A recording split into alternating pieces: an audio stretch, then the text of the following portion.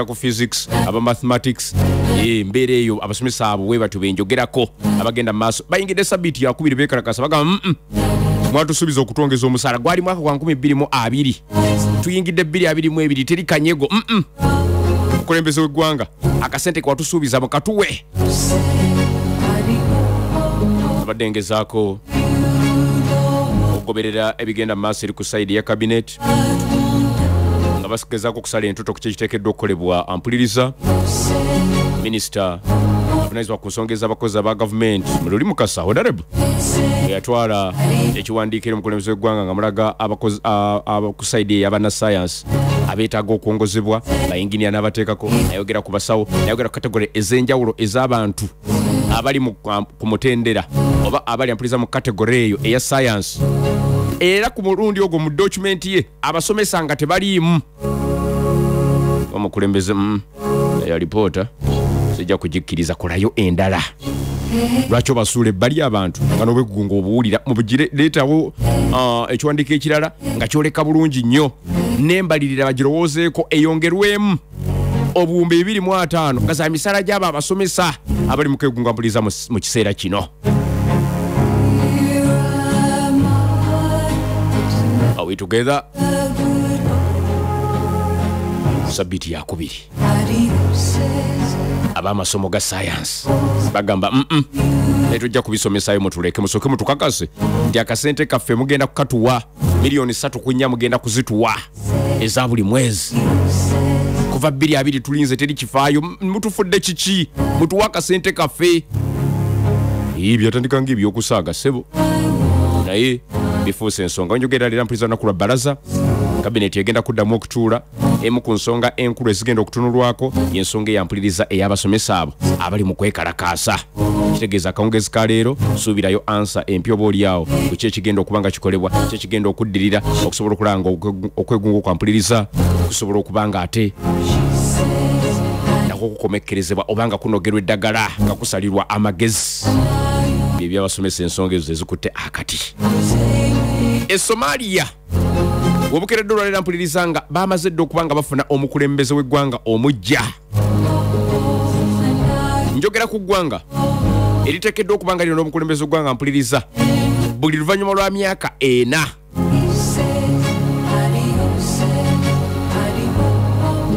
balina okulonda mwaka gwali gwa 2020 jukira bino ebintu bya covid-19 nebijja n'ensonga endala ezitali zimu eziremesa okulonda okwo okubeerayo kakati kwabaddeyo olunaku lwa ggulo. Omusajja eyakulembera eggwanga lino wakati w'omwaka 2012 n'omwaka ampuliriza ogwa 2017 njogera ku Hassan Sheikh Mohamud yamaze dda okuba nga akomawo n'ebirayiro yabikubye dda agenda kufuga ekisanja kya myaka 4 yakulembera 4 ne bamuwangula eyamujjayo naye yamujjeeyo. President abaddeko njogera ku Muhammad Abdelal Famajo abadde mu yafeese nampuliriza okuva 2017 Sheikh Muhammad we yawangulirwa oba we yajjibwa mu ntebe naye yakulembedde ekisanja kimu ate munne gwe yawangula mu 2017 ate nadda mu kiseera kinampuliriza omukulembeze wa Somalia omupya bontegedde bulungi. Hassan Sheikh Mohamud ye yali omukulembeze wa Somalia wakati w'omwaka 2012 n'omwaka 2017 bwe baddamu okulonda mu 2017 abaddeko Muhammad Abdullah Famajo n'amuwangula bwe bazzeemu okulonda mpuliriza okubadde olunaku lw'eggulo kakati ate oli yewangula mu 2017 yazzeemu n'awangula kano njogera ku Hassan Sheikh Mohamud.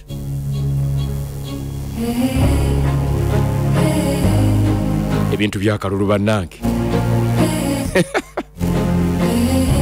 myaka 4 ne bamujjayo myaka 4 atudde luvannyuma lw'emyaka 4 akomyewo akalulu kanampuliriza ak'omukulembeze w'eggwanga erya Somalia kabadde limited nga kakubwa ababaka ba palamenti bokka bokka 328 bebasazeewo ani agenda okuddako okulembera eggwanga erya Somalia myaka 4 egiddako. biva ku nsonga za byakwerinda mpuliriza ezibatangidde okubanga bagenda mu kulonda oba oli awo kuyinza okugamba okw'abantu bonna kyokka nga ne ku babaka bana 328 omu ku bo teyasobodde kulonda. Akalulu kagenza okuggwa nga Sheikh Mohamud afunye obululu 214 n'awangula famajo abadde omukulembeze w'eggwanga abadde atudde mu ntebe yafunye obululu 110. Wuliriza mu kalulu nga kano akafaanana bwe kati oli ayinza okulowooza nti atudde mu ntebe oba oli awo kijja kumwanguyira okusobola okuwangula yenna yenna n'agezaako okumwesimbako kubanga oyinza okugamba amapeesa gonna ageetaaga okunyigibwa akole paalamenti nga emuwuliriramu ng'ejja mukkiririzamu ng'ejja kumuwa akalulu ku ssaawa esembayo. Oyinza okulowooza nti agalina naye ampuliriza Somalia siwe abadde byagenza okuggwa ng'abadde atudde mu ntebe famajo Abdullah Mohammed nga bamukubye.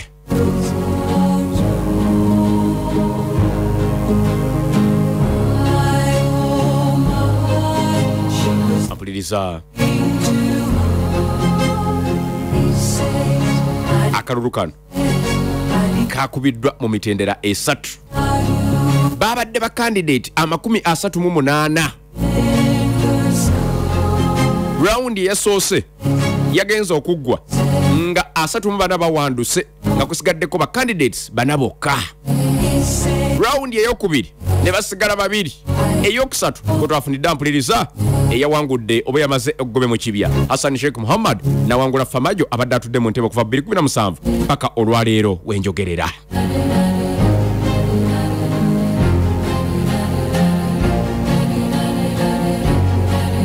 Akaluka nampuliriza kabadde delayed oba kakeereye kumpi emyezi 15 emabega olw'entalo oba okulwanagana okubadde kugenda mu maaso okutasirika n'ebyokwerinda ebadde bitali binywevu nga batya ntunakola tutyawo enteekateeka zino zigenda mu maaso ng'embeera efaanana bweti.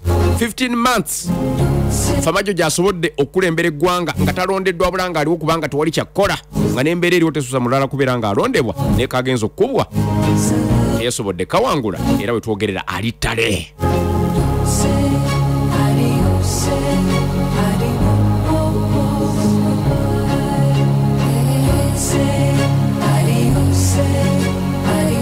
Akalulu kano kakubiddwa awali ekisawa mpuliriza ennyonyi ez'ekinnamagye wezisimba eri mu kibuga ekikulu Mogadishu olw'okutya nti badde bateekeddwa okunyweza ebyokwerinda sikulwa nga wabaawo abakola obulumbaganyi bakira okulonda kugenda mu maaso nga waliyo okubaluka okugenda mu maaso eri okumpi n'ebitundu ebyesuddesudde ebbanga litali ggwanvu nnyo okumpi naawe abadde wateekeddwa okulonda kunampuliriza wabula ekyomukisa poliisi egamba teri muntu yenna mu bulumbaganyi no bakoleddwa yalumiziddwa. Explosions could be heard nearby as voting was taking place, but police says no casualties were reported. Nakati okulonda kunampuliriza kwamaze okuggwa okusomozebwa okusookera ddala Mohamud Sheikh Hassan wagenda okusanga mpuliriza ye drought oba kyoyinza okuyita ekyeya ekikutte wansi ne waggulu munda mu ggwanga eryo erya Somalia nga waliwo n'okutya ekibiina ky'amawanga amagatte kigamba nti wootunulira embeera nga bwefaanana akasana pereketi akaaka enkuba nga terabikako mu ggwanga eryo abantu obukadde 3.5 ku bannansi ba Somalia bali mu katu waliwo okweraliikirira waliwo okutya enjege eyinza okugwa bandifa ampuliriza olw'enjala kakutya oba gyoyinza okuyita enjala ani amuwadde akatebe egenda maaso n'okubagoya olw'ekyeya kino.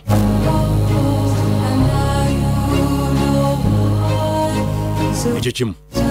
Ekyokubiri musajja mukulu nampuliriza ateekeddwa okwambalagana n'abasajja abamaze ebbanga nga batawanya eggwanga erya Somalia njogera kuba akabinja aka Alshabab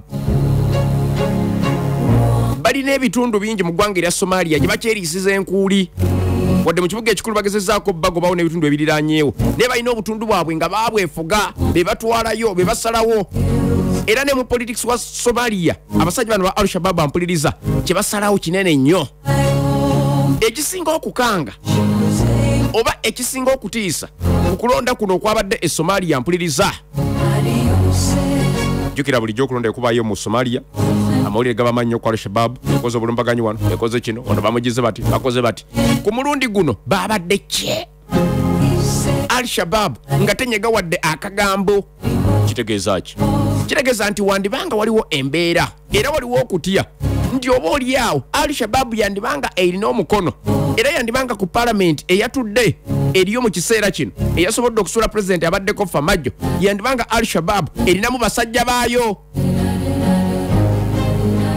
Hello. Alshabab yandibanga yabadde n'omukono mu kusalawo ani agenda ofuuka president wa Somalia era ani anaweebwa akalulu akangi mu parliament. Oliriza African Union eyambye nnyo Somalia mu kulwanyisa Alshabab ampuliriza jukira abasirikale kumpi emitwalo gumu mu kanaana gye bali e Somalia tekako ab'ekibiina eky'amawanga amagatte bagezaako okulaba nga emirembe giterera munda mu ggwanga eryo. Kaakati instability eno oba obutabanko buno obugenda maaso saidi yampuliriza bwe buleetedde okuba nti Somalia tesobola kuteeka kulonda okuli direct oba okwabonna nga woyinza okukiteeka. Okuva 1969 banange since 1969 Somalia tebangako na kulonda kwa buli muntu kwenyigiramu kwetabamu basobole okulonda omukulembeze w'eggwanga. Okwasembayo ku kwakagamu omwenda wekwaggwa ekyaddako kwali kuwamba buyinza kwali kuwamba gavumenti eyali erondeddwa ampuliriza. Ekyaddirira kyali ki zaali ntalo bano bafamire bano ba Uganda bano baani bebateekeddwa okukwatamu okutuusa olwaleero.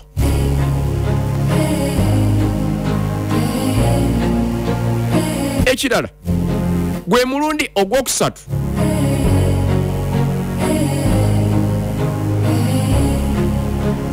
gwokka mu byafaayo by'eggwanga eryo okubanga okulonda kuno wadde mpuliriza si kwa bonna kwa babaka okubanga kukolebwa mu Somalia munda mulundi gwakusatu.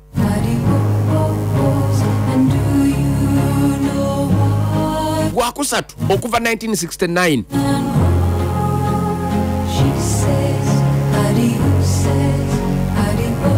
kulonda okw'emirundi ebiri ampuliriza okusembya e Somalia kwakolebwa mu ggwanga erya Kenya okwaddako kwakolebwa mu ggwanga erya Djibouti kakati bakomyewo ewaka ekiraga nti embeera oba olyampuliriza eyinga etandise okubanga etereera koni egamba otya tukyali mu ggwanga lya Somalia katono nnyo tuloke tugende ali mu nsonga ate tugende mu nsonga mpuliriza eza NATO nga biki ebizzewo ebipya mawanga ki agagala okujegattako ye lwaki olutalo lwa Russia ne Ukraine kye lutaakole ampuliriza bwe lunaggwera lugenda kuba lukyusiza ebintu bingi lugenda kuba lukyusiza ebintu bingi nti mu kulonda okuzze kuba mu ggwanga erya Somalia Alshabab ebadde ensaale nnyo mu kulaba ebintu nga ebitambula nga ewamba n'abakulu b'ebika mu bitundu ebitali bimu singa bagamba oba singa babalaba nti bagezezaako okulolo bijjukira mpuliriza abaka ba parliament abalonda president balondebwa abakulu okuva mu bika eby'enkizo ebiri munda mu ggwanga eryo erya Somalia si buli omuntu alonda ne mu kulonda ababaka ekintu bakiruka kuva eno wansi. Kakati waliwo okutya nti ku mulundi guno ogusookedde ddala ekibinja ky'abakambwe aba Alshabab ensirika gye baasirise ng'okulonda kugenda mu maaso bandiba kugambye waliwo okutya nti aba Alshabab bandiba nga bakozesezza ensimbi process eno ng'etambula ne basobola okufuna agamu ku mannya g'abantu be baagala bagende mu parliament bakiike nga bagenda kusavinga interests si za bannansi ba Somalia wabula nga bagenda kukola buli kimu okusobola okulaba nga ate Alshabab nayo esobola okuyisaawo ebyayo bannange politics bakugamba is a dirty game butuufu muzannyo si muwangu wuliriza kibinja ky'abannalukalala naye nga kirina enkizo mu ggwanga nga kirina omusimbi gwe kisobola okukwata ne kivujjirira ababaka ng'ekigendererwa nti essaawa yonna paalamenti yo bayinza okugyetaaga ebimu ku biteeso ebyandiyise nga bifevalinga gavumenti n'abo bagezaako okulwanyisa Alshabab bibeere nga tebisobola kuyita Alshabab eyongera okweriisa enkuuli e Somalia wano.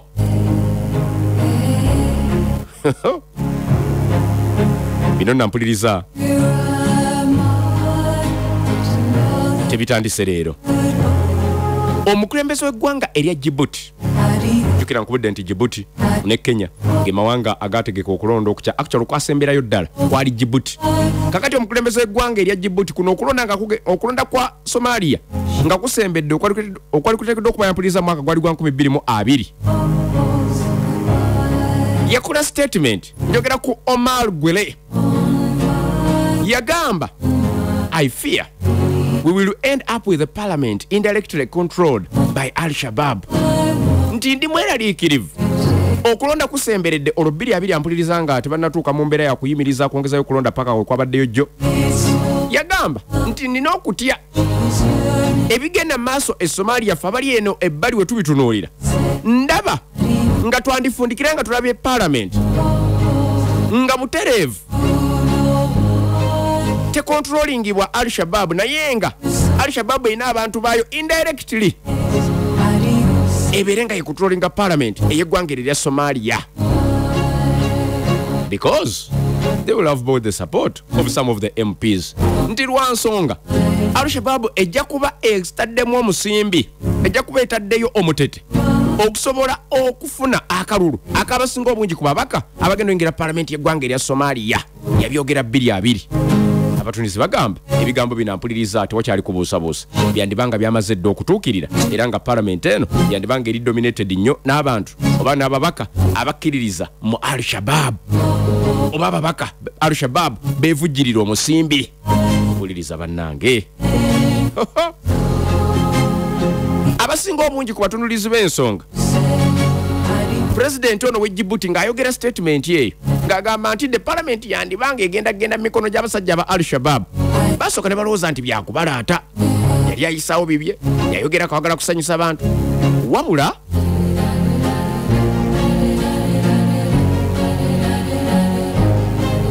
ebigenda maaso n'ebyabaddewo byonna waliwo okutya nti byandibanga byabaddemu omukono ogw'abasajja aba Alshabab.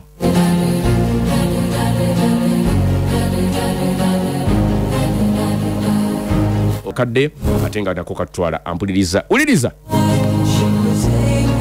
nga eggwanga erya Ukraine likyagenda maaso n'okubbinkana n'eggwanga erya Russia.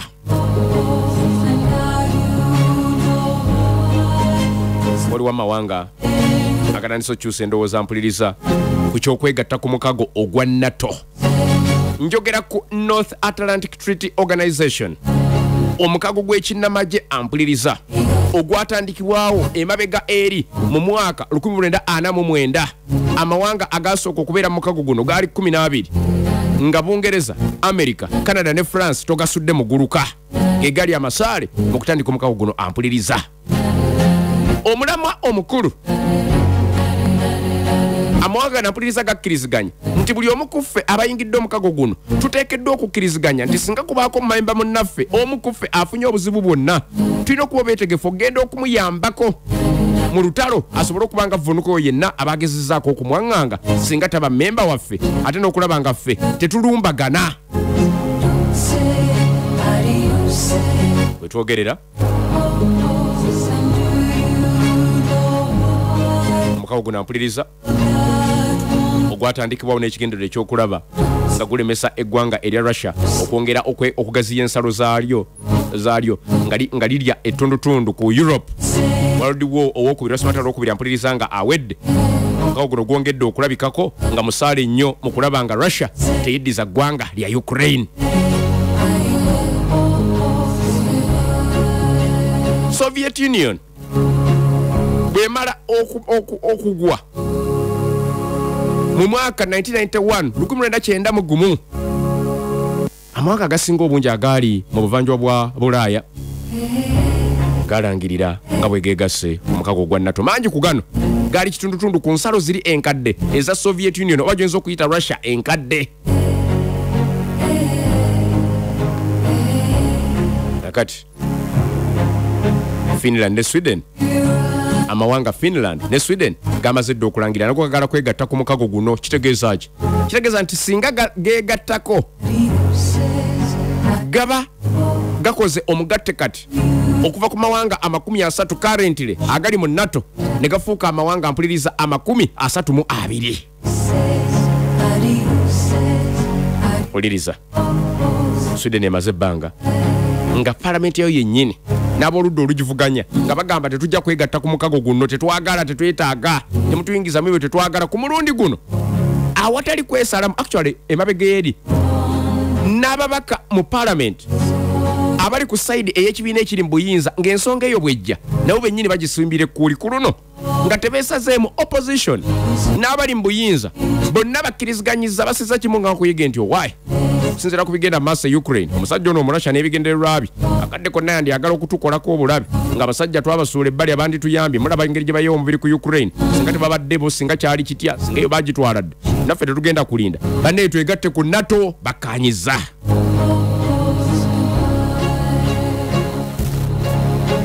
Process eno genda maaso mpuliriza era nga bwegenda maaso nyinza okugamba nti beetaagayo omwaka omulala nga mulamba okusobola okulanga emitendera gyonna gifundikirwa bulungi nnyo okusobola otuukiriza byonna ebyetaagisa balangirirwe mu butongole nti kati Finland ne Sweden ba members ku NATO.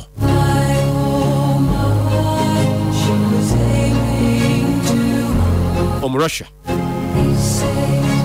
kyeyeekola eri Ukraine wadde nga asanze akaseera akazibu okusobola okutuukiriza ebigendererwa bye kizibudde amawanga mangi amaaso era wetwogerera mpuliriza ne Ukraine ekiri agavayo galaga nti etandise okulowooza ku kyokwegatta ku NATO eno olutalo we luggwera process etandike. Leero kitalo nnyo saidi eyo accident bannange zifuusa accident. Wali owulira reporter ya police sabiti eri ewedde nga bakubuulira nti mu bbanga lya nnaku 7 accident 328 zaali zigudde kumpi 16 nga bafudde mu accident ezo mu bbanga lya sabiti emu. Abalumiziddwa nga bayitirivu nabo obungi. Kakati abagoba b'ebidduka tuvuge twongeremu obwegendereza. Tomanya kikiyinza kuddirira singa akabenje kaba kaguddewo, ayinza okuba muntu, oyinza okuba gwe kennyini. Akati kwegendereza nammwe abakozesa enguudo osala kkubo okola kyolitambulirako beera mwegendereza. Tomanya kikiyinza kujja naye nga kibi nnyo tubasaasidde ku bannaffe eyo kitalo nnyo. Tuli Finland, tuli Sweden, twogera ku bya NATO ampuliriza. Amawanga gano gombiriri Finland ne Sweden kumpi oyinza okugamba embeera y'abannansi saidi ebadde efaanagana okuwakanya okwegatta kwabwe ku mukago guno ogwa NATO. Bannansi bagamba naye okuva Russia lwe yalumba Ukraine n'ebize bibaawo emitima gyonna gyakyuka dda. Bonna bagamba owaayi olaba oli si memba naye abasajja olaba singa sibo, singa buli Russia kyayagala yakikola dda, olaba si memba naye basobodde okumutaasiza eno ebbali. Banne naffe mutuleke twegatte ku NATO.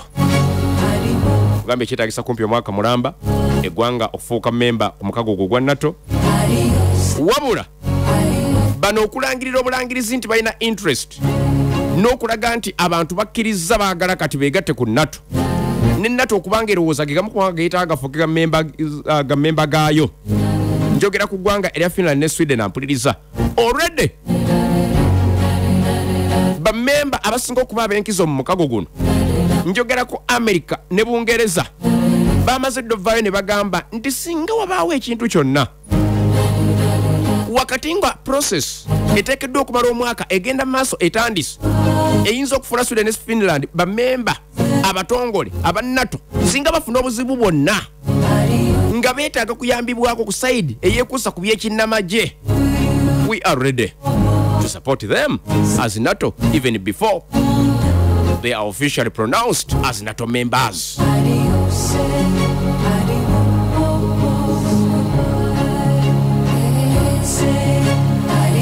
uliriza okwegatta ku NATO mpuliriza eggwanga liteekeddwa okuba nga demokrasi yabamulera bulungi ng'abantu oyinza okugamba abatali bankizo nnyo oba ba minorities nga babayisa bulungi nnyo tebabayisaamu maaso wadde lugaayo oba kubasiimulizaako ttoomi era nga beetegefu okukkiriziganya n'enteekateeka ez'okumalawo ampuliriza obutakkaanya oba ennyombo oba endoolito n'amawanga amalala mu ngeri gy'oyinza okuyita ey'okutula ku mmeeza oba ey'emirembe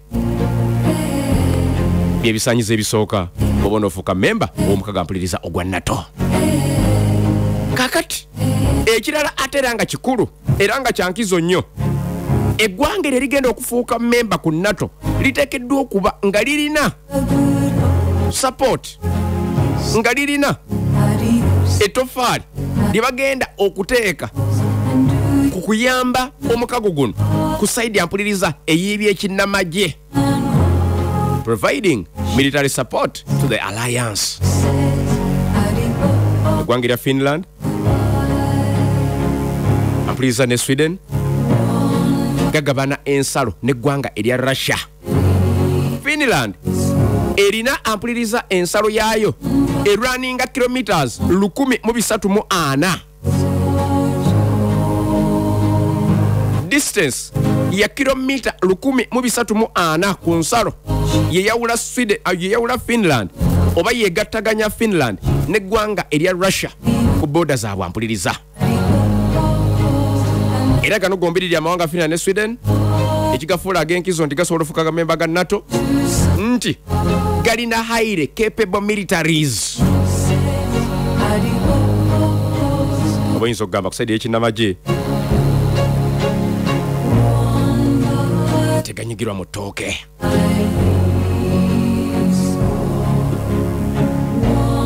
Eggwanga nga linaafuuka memba owa NATO liteekeddwa okuba nga lyeteefuteefu ku ssente zaalyo ze liyingiza buli mwaka okwatako ebitundu 2 ku buli 100 2% of their GDP.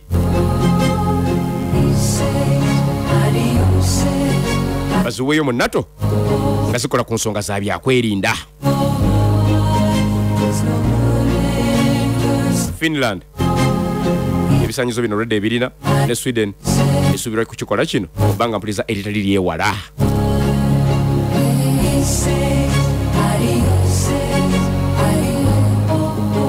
Twali ebibuuzeeyo kakati ffe singa tusalawo tetusobola kwegatta ku mukago gwa NATO ebisaanyizo obiwulidde.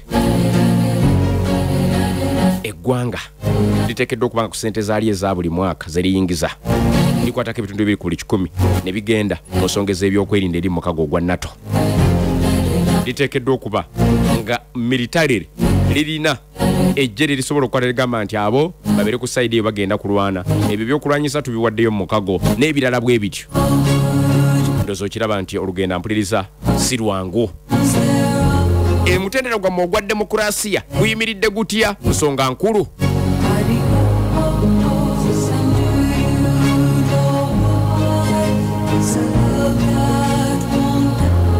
Abantu muyinza okuyita abawansi ba minorities mu ggwanga lyammwe mubakwata mutya mubasosola mubayisaamu olugaayo mubasongamu olunwe.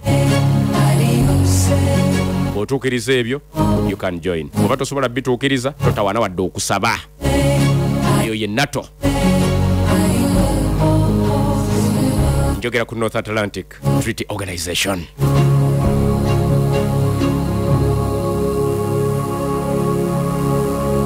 Ukraine olutalo lugenda mu maaso. America memba wa NATO. Bungereza n'amawanga amalala mpuliriza. Lwaki tebannasindika magye Ukraine? Twabyogerako ddala naye katukiddemukko katono. Ekisookera ddala Ukraine si memba wa NATO. N'olwekyo tekikakata ku NATO mu mbeera yonna nga bwe bakkiriziganya nti bamemba baffe tuteekeddwa okubadduukirira mu nsonga ezeekuusa ku by'entalo ez'ekinnamagye. Tebalina obligation, tebateekeddwa kukikola, si tteeka tekibakakatako kukeera nkyagenda kulwanirira Ukraine obutereevu ng'eba ndikikoza mpuliriza ku memba omulala yenna. Waliwo okutya nti singa amagye ga NATO gayingira olutalo nampuliriza obutereevu ne balumba abasajja aba Russia kiyinza okuviirako olutalo olulikafungula nkete wakati w'amawanga g'abakyeruppe n'eggwanga limu lyokka erya Russia.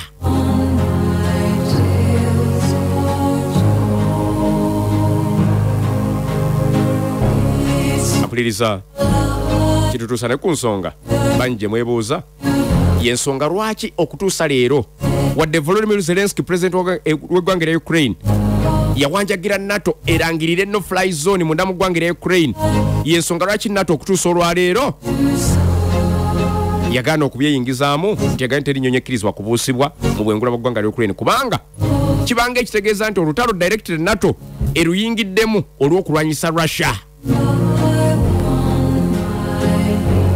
Kati abasajja tebayambye munnaabwe, ennyonyi zibuuka zisuula zibbomu biki, lwaki tebalangira no fly zone? Ensonga njikuwadde yeeyo. Ukraine si memba wa NATO. Bingi nnyo NATO byesobola okukolera bammemba baayo byetasobola kukola mu Ukraine wadde nga ate bali ku side ya Ukraine mu lutalo luno. Mpuliriza oliriza NATO yaterawo Ukraine ekkubo oba omuwaatwa mweba 8 efuuke memba w'omukago mabega eri mu mwaka gwali gwa 2028. Ukraine teyabitwala nnyo nga kikulu, yabisuulaawo n'erekaawo. Egenda okulowooza ku ky'okwegatta ku mukago guno. Mpuliriza byali bino ebyakabaawo emabegako wali mu mwaka gwa 2014 Russia bwe yagenda ne yezza ekitundu mpuliriza ekya Crimea. Onega nti twakola ensobi myaka 6 giyiseewo 28 abasajja bajja ne batugamba twegatte ku NATO ne tutabirowoozaako. Akati ndoza tuloze ku kyokwegatta ku NATO. Amaloboozi we gatandika awo ag'okwagala okwegatta ku NATO. Mpuliriza Russia neeyongera okuteeka ekinyiga ku Ukraine nga actually esobola okutulira amawanga amalala gonna nga geegatta naye Ukraine eri kumpi nnyo n'omu Russia. Atya nti singa Ukraine yeegatta ku NATO yandifuuka ground endala ng'oggyeko abalala abamuliraanye ate nga ground nyangu ey'okukozesa eggwanga eri NATO ekole interest zaayo endala mu kunyigiriza oba oliawo n'okulwanyisa oba n'okulumba omusajja omu Russia nga tasanze buzibu nga NATO tesanze buzibu bwonna. Era ensonga lwaki okutuusa leero Ukraine ekyalemereddwa okwegatta ku NATO kubanga omu Russia tagiganya. Russia ekkiriza nti NATO emaze ebbanga lyonna mpuliriza ng'egezaako okusemberera n'okwesulubabbya ng'esembera okumpi n'ensalo z'eggwanga lya Russia, ng'ekkiriza amawanga mangi mu Eastern Europe agaliraanye Russia okubeera nga gafuuka ga memba. Akati balowooza nti Ukraine singa nayo egenda mu nteekateeka ze zimu neyegatta ku NATO, it would bring NATO into Russia's backyard. Ejja kuba mu lujja wennyini wali emanju nga NATO era buli kiba kigenda maaso munda mu ggwanga erya Russia kwe kutya kwa Russia.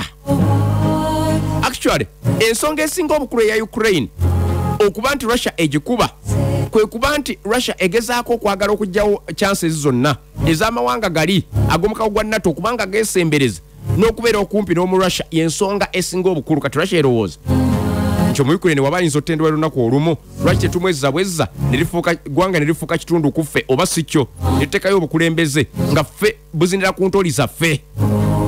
Omu Russia kyayagala naye kikyagaanye.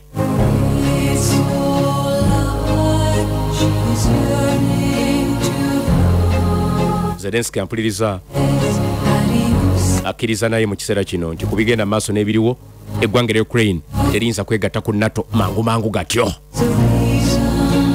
Russia nakugambye egabana ensalo ne Sweden n'eggwanga erya Finland nga bweri ne Ukraine. Kakati yamaze dde okuvaayo n'erabula Finland ne Sweden ebagambye mukola nsobi mwegatta ku basajja be mukola nsobi byonna ebinaddirira temutunenyanga. Wadde nga Ukraine si memba mpuliriza amawanga ga NATO gayimiridde nnyo ne Ukraine kusobola okulaba nga asobola okuvunuka omusajja omu Ukraine nga basindikayo ebyokulwanyisa. UK oba Bungereza neggwanga erya America basindikayo anti-tank missiles ne anti-aircraft missiles mpitirivu Omurussia Ukraine zazzaako okusobola okuba okutangira ennumba naddala ez'ennyonyi ezandikozeseddwa omusajja Omurussia mu kwanguyako olutalo lunampuliriza okuluwunzika. Slovakia yasindika S-300 anti-aircraft defense system. Enampuliriza defense system esobola okuba ennyonyi yonna singa eba mu buwanvu bwa kilomita 4 okuva weeba esimbiddwa. America ne Turkey nabo basindikayo zi drone yampuliriza. Drone zinampuliriza ziri armed ne missiles ziyambeko mu lutalo luno. Kyova olaba nti Omurussia akaseera kaali mu sikangu waddenga yali amanyi nti agenda kwanguyirwa nnyo okuwangula omusajja ono, naye olw'enteekateeka zino, olw'obuwagizi buno, olw'obuyambi buno obuva mu mawanga gano aga NATO agasinga obungi, tekyamuyambye okuba ngampuliriza akyasobola okwerwanako. Several NATO countries are now sending heavy weapons to enable Ukraine to counter-attack Russia's army. Amawanga ga NATO mangi gagenda maaso n'okwongera okusindika ebyokulwanyisa. Bagamba kiteekeddwa okuggwa nga Ukraine owangudde Omurussia. US yasindiseyo helicopter, nesindika artillery, armored personnel carriers. Kakati n'enteekateeka ez'okwongera okuvujjirira ensimbi enkalu obuwumbi 33 eza dola ziyambeko mu byokwerinda n'okuzza engulu ebyefuna by'eggwanga erya Ukraine nazo zigenda mu maaso. Jukira already yasindikayo dde obuwumbi 3 n'emitwalo obuwumbi 3 n'obukadde 7 eza dola era nga zino z'olredde omu Ukraine yasaasanya ddampuliriza mu nteekateeka zonna okusobola okulaba ate nga zitambula. Bungereza